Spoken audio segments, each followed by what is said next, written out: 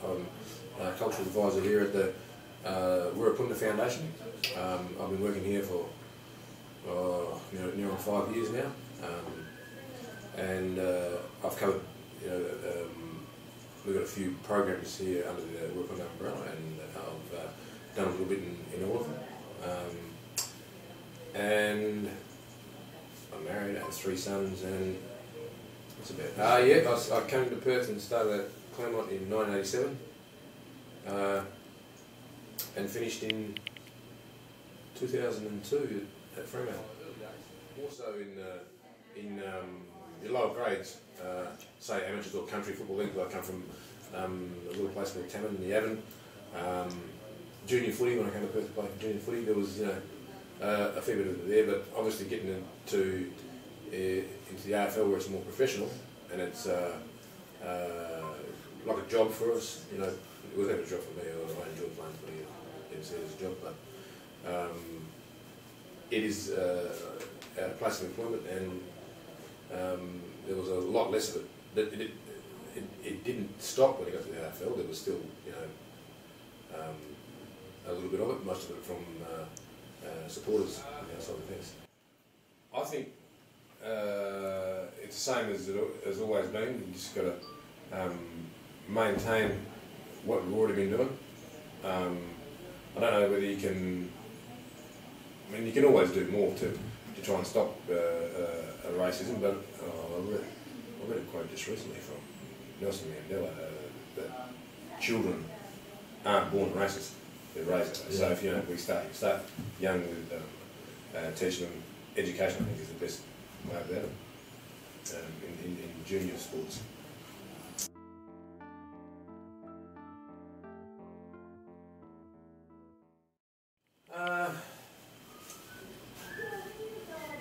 Not because of my nationality, but because of my nationality,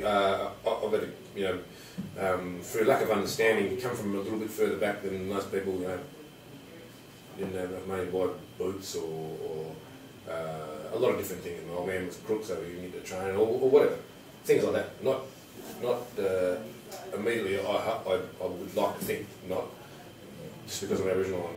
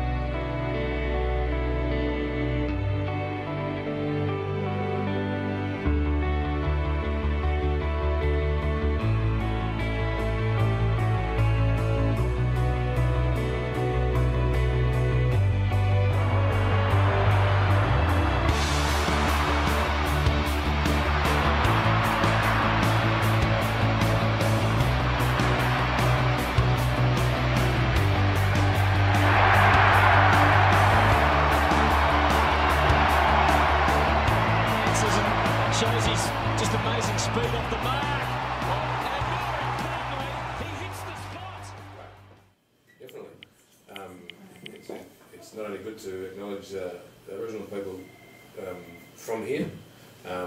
It helps in bettering Aboriginal people that they're acknowledged and recognised, respected.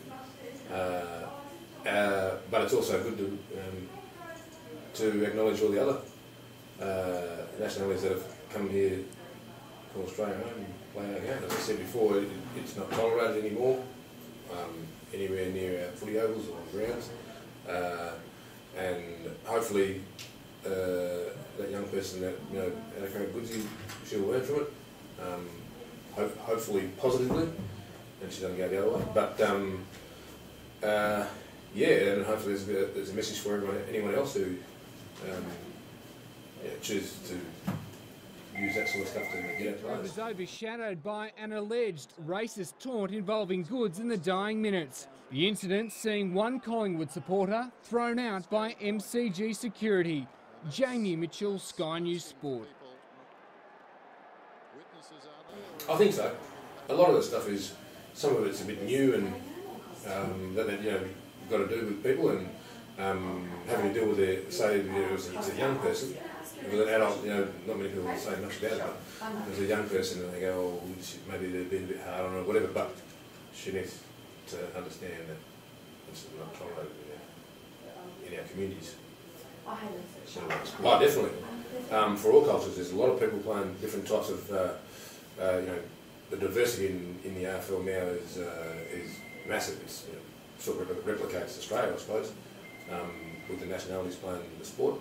So, as for racism in our sport, it's just not tolerated. Definitely, there's lots of factors. Hopefully, racism is highlighted. There's also the factors now, kids being overweight or playing games or all sorts of stuff. But definitely, racism is one that could potentially stop somebody from participating in anything, let alone sport.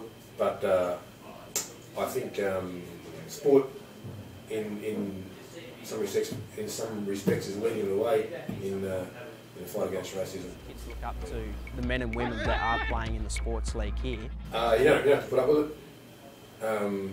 Tell somebody about it. Do something about it.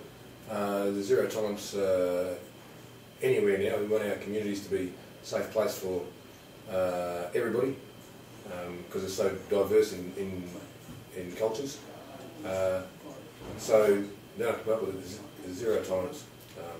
Just can't tell. As I always say, there's zero tolerance to racism. It's not tolerated in our workplace anywhere, in our communities anywhere. So sport is no different to any of those.